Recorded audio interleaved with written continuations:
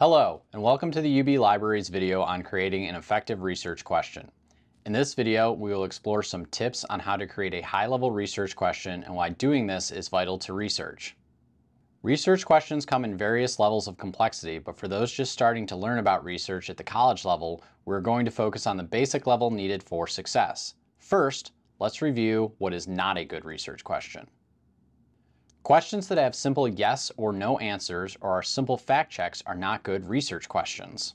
Is the sky blue? Yes. When did the War of 1812 start? These are not research questions, and we have simple answers to them. What, why, how, and sometimes which are usually a good choice to begin a research question.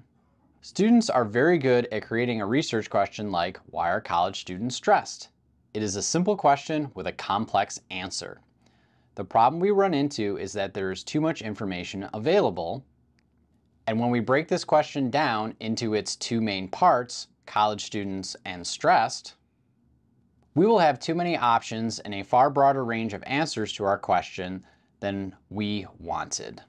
This results in research papers and projects that tend to be unfocused and wander around. When you write a research question, you want a minimum of 3 parts or keywords to it. Another way to look at it is, what are the 3 things our question is about? We use 3 because it is typically narrow enough to keep us focused while broad enough to make sure we find a healthy number of sources. Let's look at how this works using our example question of, why are college students stressed? If we searched using the keyword college students in a library database, we would find all the information the database contains about college students. That would be a lot. If we search the keyword stress, we would similarly find all the information published about stress. To help you visualize this, think of a circle and all the information about college students lives within that circle. When we add the idea of stress, we create a stress circle and find only the information that contains both of these ideas, only information that overlaps. This is the Venn diagram of research. The idea that we are actually searching for where different ideas intersect or overlap, such as college students and stress. However, this overlap is still very large, which is why we get so many results. If we add a third concept, such as grades, we add a third circle and create a smaller overlap. This is why we want research questions without easy answers that have at least 3 ideas contained within them. Now, our research question has evolved to, how do grades cause stress in college students? We have the idea of grades, college students, and stress all rolled together.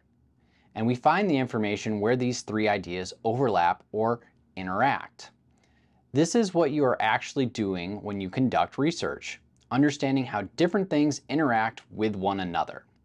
Before we go, remember that comparative words like effect, affect, impact, relationship, and others are not keywords you should search for in a database.